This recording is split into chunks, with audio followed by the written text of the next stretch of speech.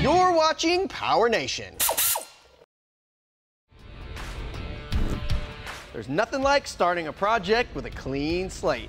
Work truck, work truck, work truck. We're taking our base model 1-ton hauler from super duty to super cool.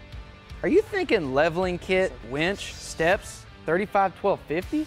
And maybe a few other goodies.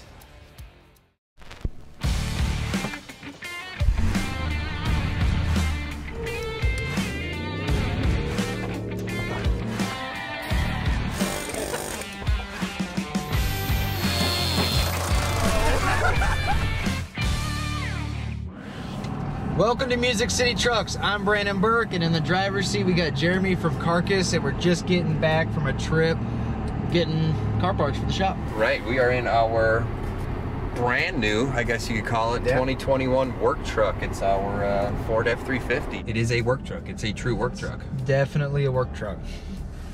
Vinyl floors, vinyl seats. Not a lot of glitz and glamour in this None. thing. This is the most stripped out new truck I've seen in a long time. But it's this is what trucks started life as. They didn't have all this glitz and glamour and all these features.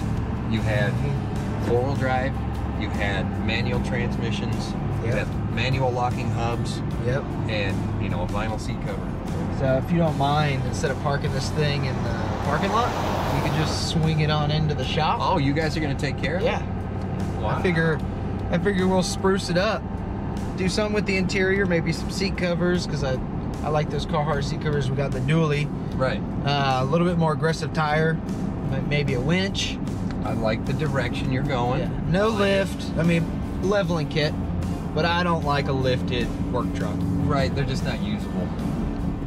I'll even deliver it for you since I'm in the hot seat. So. Free delivery. Yeah, I'll drive it right in there for you. Well, it may feel like we're a little blue oval heavy in here this year, but you know, I know you guys have me pegged as a Ford guy, and although that may be true, this one's not my fault. This is a company truck. It's actually the newest one in our fleet, and let's just say we need to bring this thing up to our standards. You're not Brandon.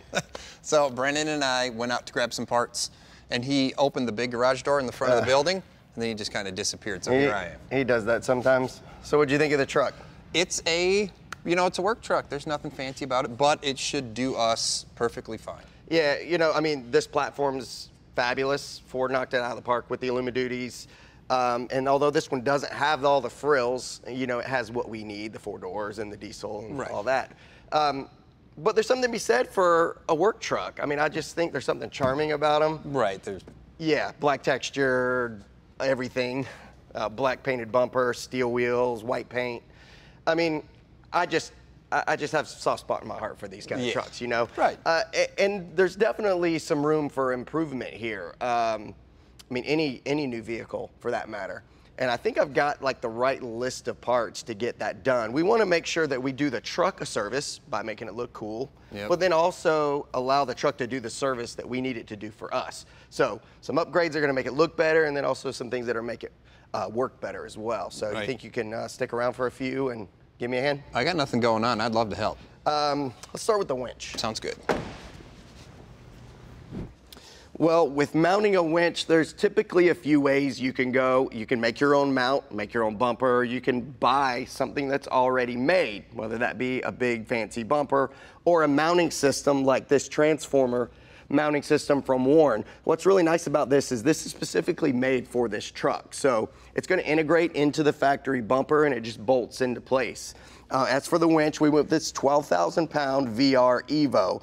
This is kind of a more modern winch. It's more waterproof than your traditional winches. It's got some other cool features like a synthetic cable. You can actually remove the controls here and mount them separately. And it also has the ability to control remotely, which is kind of cool with a wireless controller. We just need to get this all bolted together and get it on the truck.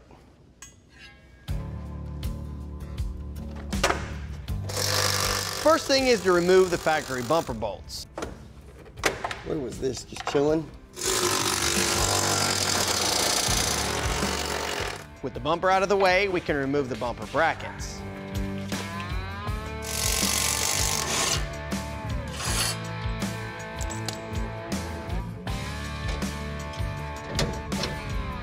The new inner brackets bolt in their place, followed by the bumper, which gets sandwiched by the outer brackets.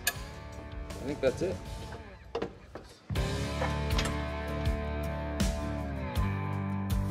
That thing looks heavy. Whoa.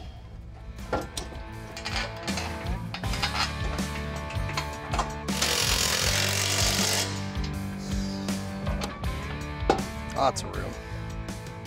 This worn stuff really makes it easy to get your truck where it needs to be to get the job done. Now all I need to do is get the battery cables connected and we've got ourselves a winch, and we didn't have to do too much to get it there. Now we have several other things that we want to do to this truck to get it ready, and before we know it, this thing's going to be out hauling pretty much whatever we want.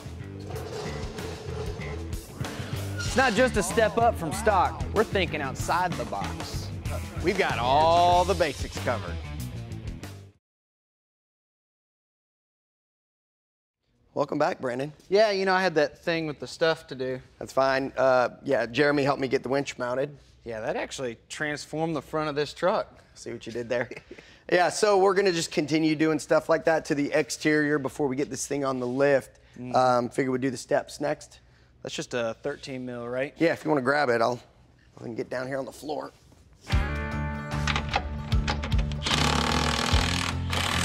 Side steps are probably one of the easiest upgrades, and it all starts by just loosening the nuts that hold the step brackets to the body.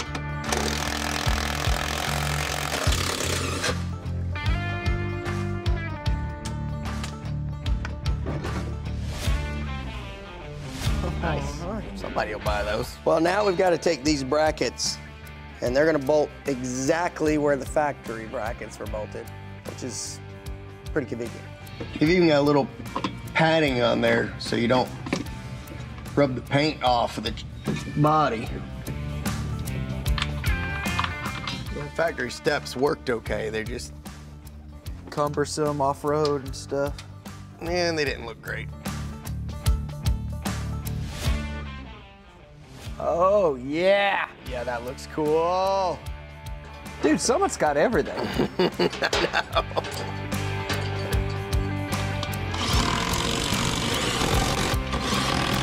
You know what I'd say? What?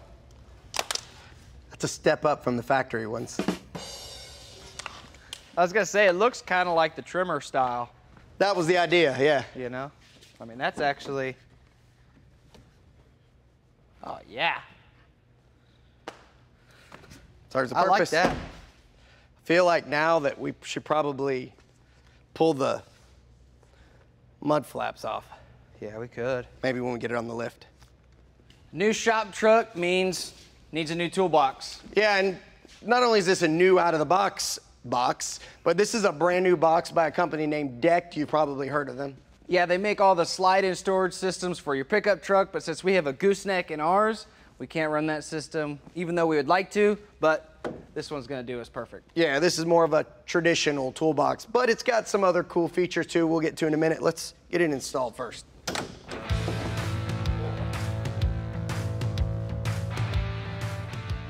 You couldn't do this on your own. No, I mean, unless you were the Hulk. Unless you were Hulk. Yeah. All right, you ready to go Lift it up. Okay, All right. let's check it. I think you need to just bring yours forward just a little on the rubber to the edge of the rubber, and you'll be even with me, and that should be enough. Oh, it's stuck to the rubber. There you go. Came with this nifty little spacer card, Okay. so you don't bust the back glass out. Oh yeah. That's enough right there.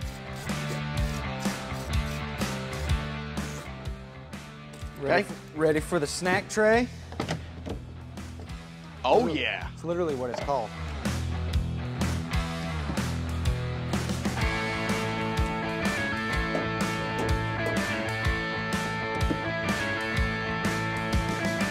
Do you need a toolbox for your toolbox? I mean, if you're giving them out, It's pretty cool, huh? this thing comes with it, don't it? Yeah. Oh, yeah. Dude. And my favorite feature of this entire box You ready?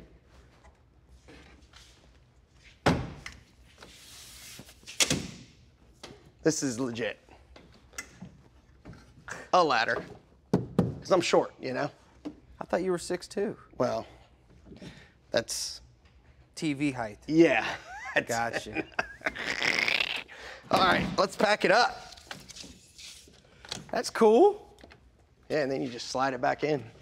Especially getting stuff in the middle of the toolbox.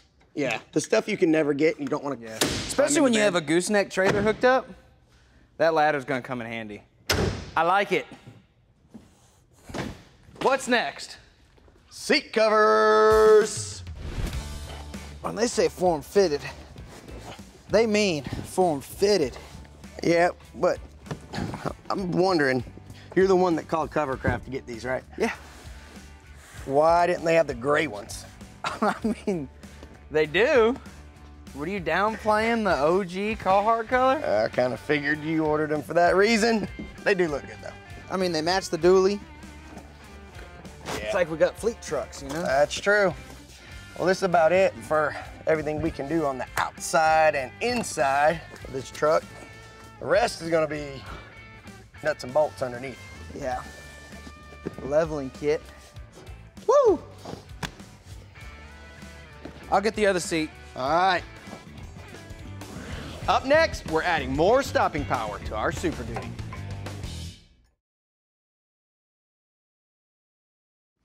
Well, I feel like we've done just the right things to the exterior and interior of our F350 shop truck here, and it's time to move on to the good stuff underneath. And that's gonna be a 2-inch leveling kit because we don't wanna lift this truck too much. It is a shop truck and everyone uses it. So a leveling kit is gonna fit our 35 just nice. Well, for the leveling kit for our Super Duty here, we got this ReadyLift 2.5-inch leveling kit from Summit Racing. When it comes to leveling kits, simpler is better, but there are a few components you need to have, and this kit has those. We've got the coil springs for the front. They're gonna lift the front 2.5 inches, and then when you lift the front, you need shocks that extend longer, and that's what these Bilsteins are gonna do. Also, when you lift the front on a truck like this, you have to relocate the track bar. So it's got a relocation bracket here, as well as drop brackets for the sway bar mounts. Now in the rear, even though we're not gonna raise it up, it's gonna stay at factory ride height, gotta have the shocks to match, and that's what we've got here. But first things first, we're gonna get that front swapped out.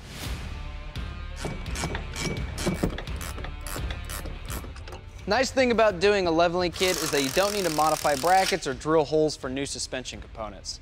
Just take the old stuff out and put the new parts in. And don't forget that you'll probably need an alignment afterwards.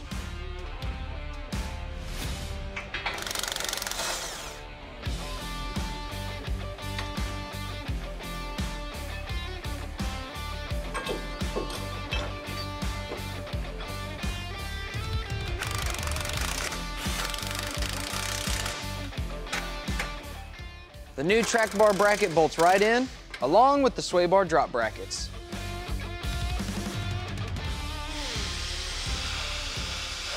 I'm just running everything in with an impact for now, then I'll go back and torque everything to spec. Now with any sort of lift/leveling kit, you're gonna have either upgraded brake lines or use a drop down bracket like this one.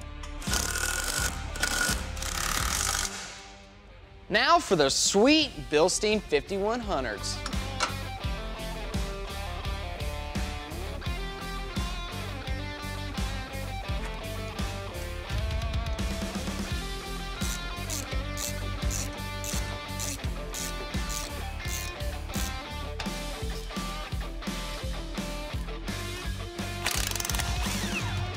In the back, this is as simple as unbolting the old shocks and bolting in the new ones. Out.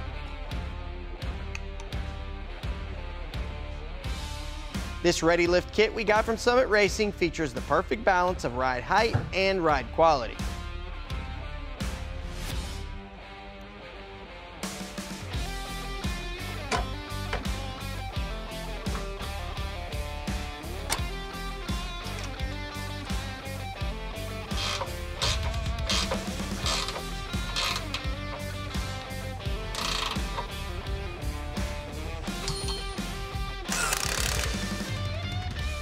Since we upgraded wheels and tires, we're going to be upgrading the brakes as well. We're going to be doing that with EBC Brakes USR Rotors.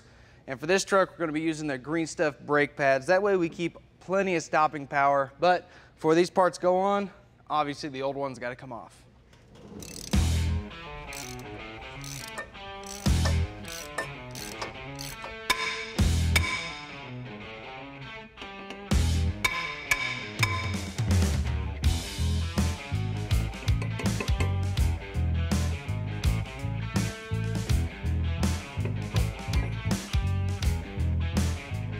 These brakes are pretty much brand new, but since we're upgrading our tire size, we want to increase our stopping power to compensate.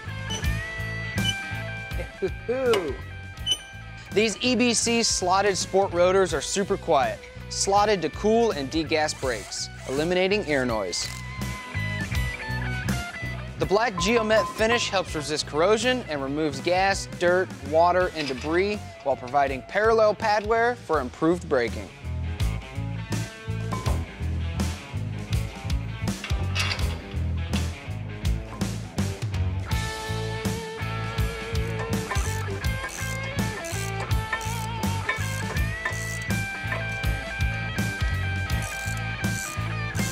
Almost like we got a race truck now. EBC's heavy-duty Greenstuff 6000 series organic pads are an excellent solution for 4x4 use. They offer the benefit of a longer life and better resistance to off-road conditions like dust, sand, etc. They deliver superb stopping power under brake loads such as towing and high braking situations.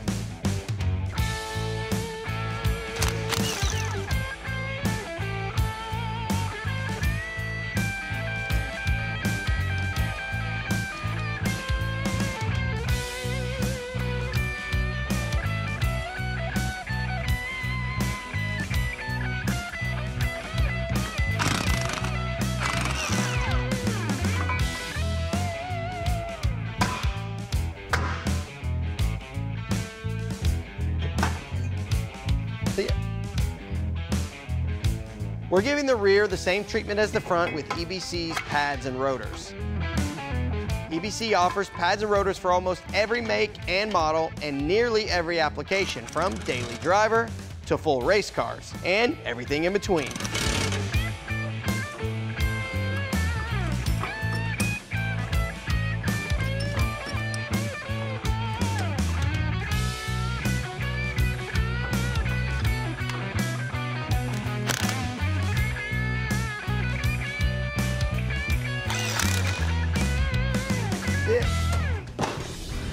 Up next, check out our Super Duty now. You didn't think we were gonna do all this work and not use it, did you?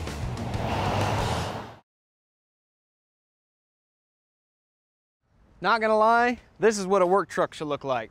I agree with that. I mean, I said before, I love work trucks and I like the way they look from the factory, but if you do a few things that make it look better and function better, like we did, the toolbox, the steps, the winch. Yeah, and I like the subtlety of the 2.5-inch leveling kit and these Vision wheels that we got from Summit Racing, and of course, General Grabber ATXs. Now, this truck's not gonna spend a lot of time off-road, but when it does, these tires are gonna do its job. And on the highway, it's gonna be a nice, quiet ride on those long road trips. And of course, 35-12-50. That explains why it rode so nice. Yeah.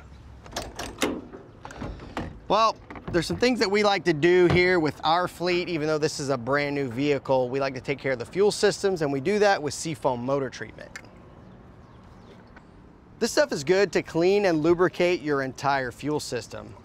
It works through your fuel injectors to remove harmful residues and deposits from fuel passageways, intake valves, pistons, and chambers. Now, I added about 1 ounce per gallon. You can add 1 to 2 ounces per gallon, even though this is a new truck. Sometimes they sit for a while, so you could add a little bit more, especially for something that you're gonna leave sitting for a long time to keep the fuel stable in your tank.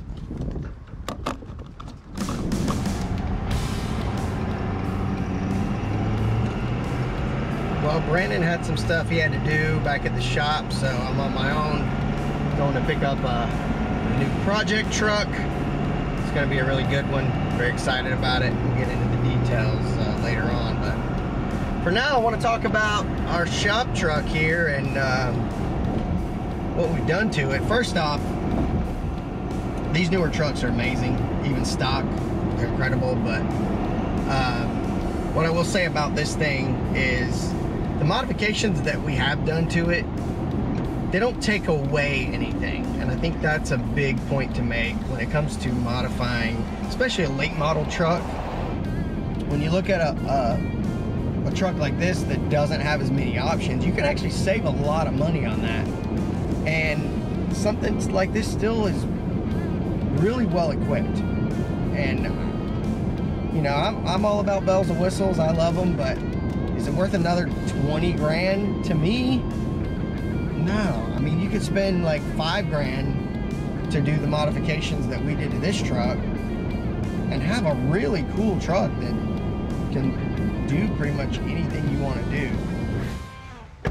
Well, I made it down here to Ford of Columbia in Columbia, Tennessee, because they found our new truck for us. Well, it's not a new truck, but it is new to us. We needed some specific options on this thing without getting into any details. We'll dig into that later, but we do have some huge plans for it. For now, I need to get back to the shop. Besides, I actually kind of enjoy driving this truck now. Woo!